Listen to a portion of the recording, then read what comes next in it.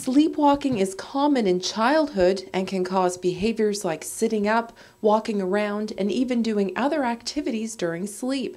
Dr. Brian Murray, a sleep specialist at Sunnybrook, says if you don't outgrow it, that's a problem. If sleepwalking occurs in adult life, it's always concerning, and there's something else going on and should be investigated. There are two main kinds of sleepwalking. One happens during slow wave sleep, which can be a sign of sleep apnea, periodic limb movements, or even seizures, triggering arousals during the night. People often don't remember this type of sleepwalking. The other kind happens during REM sleep, which people are much more likely to recall.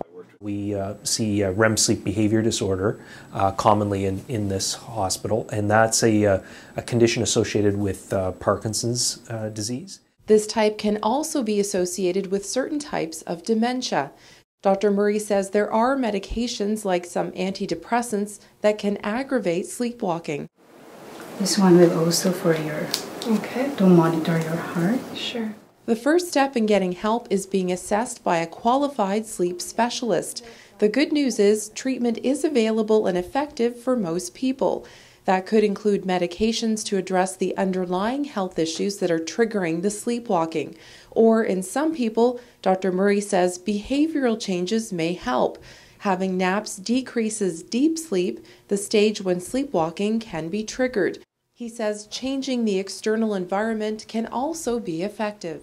So if people have a lot of extraneous noise, then that can trigger arousal. So we might suggest something like a white noise machine to drown out random environmental sounds. So should you ever try to wake up a sleepwalker? Dr. Murray says no, provided they are not in danger.